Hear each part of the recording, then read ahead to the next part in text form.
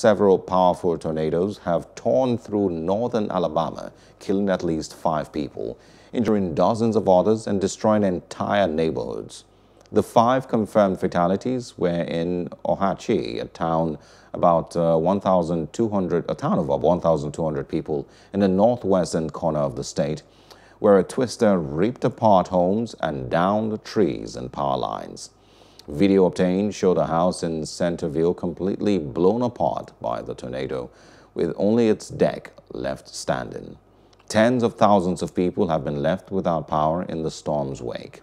Hello, hope you enjoyed the news. Please do subscribe to our YouTube channel and don't forget to hit the notification button so you get notified about fresh news updates.